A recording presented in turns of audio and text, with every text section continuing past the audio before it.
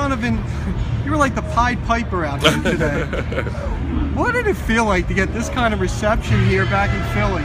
You know what? It's an exciting time because here's something special that's historic. You know, for the NFL and obviously for the Philadelphia fans, they get a chance to be a part of the NFL draft and to watch who the number 14 pick right now of the Philadelphia Eagles will be. And they could say, you know, 5 years from now, 10 years from now, that they were there, you know, here to be able to appreciate it and to watch him throughout his career. How about you, though, the way you've been received by these? Yeah. You can't walk 3 feet without being mobbed. Well, I mean, you know, we had a lot of success over a decade here. And at the quarterback position, you know, obviously we get all the love and we get all the criticism, but it's a position in which, you know, people watch and a lot of kids want to play. But I love these Philadelphia fans. We fed off their energy each and every week. We love their passion. We love their energy. And for us, I mean, for me to get a chance to give back and to show my appreciation, it's big for me in my heart. Your draft day, you weren't exactly received warmly. Did Right. you use that as a chip on your shoulder during your career? It was a little motivation early on, but as my career continued on, I put that behind me and just focused on what I needed to do in order to try to bring a championship here to Philadelphia. You know, I think a lot of times Philadelphia fans kind of get the bad rap because maybe a handful of guys and their actions, but there are some genuine fans out here who truly love the Philadelphia Eagles.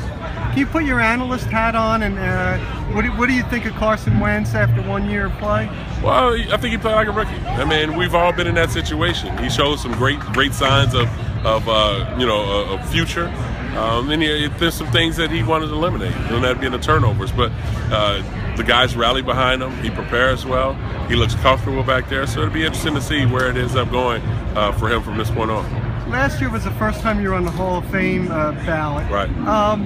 You think of it much? What would it mean? I don't think of it. I mean, if it happens, that would be wonderful. I can appreciate it and take it in with my family. But if I don't make it, I won't lose any sleep because you look back on your career, you're just excited about the things you were able to accomplish. You know, I'm not here to say if I am or if I, you know, did I feel like I had a great career? Yeah, I did. I was surrounded by great guys. There were guys that I played with who should be in the Hall of Fame. And that's kind of the thing that I look forward to, seeing those guys get in. What was your, I guess, greatest part about being an Eagle? You know, from our progression of how it all started in '99 and, you know, how things continued on each and every week, you know, each and every year, excuse me. You know, we continue to take steps forward. We are one of the dominant teams in the NFL. You look at our winning percentage over a decade, you know, with us and Indianapolis and then the New England Patriots. We were the top 3 teams, and it says a lot about our head coach, our you know, our owner, our GM, and the decision makers upstairs that brought in the right guys. You're here with FedEx today. Talk to us about that.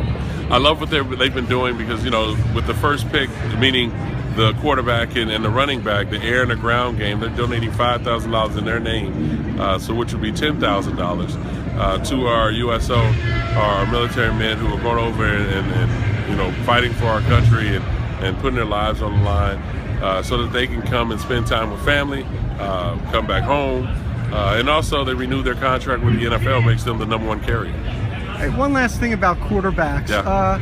It seems to be harder even than when you came in to come in and be a quarterback in the NFL. Do you feel it's that way? And if so, why? It's tough to say. I mean, you know, the dynamic is different now.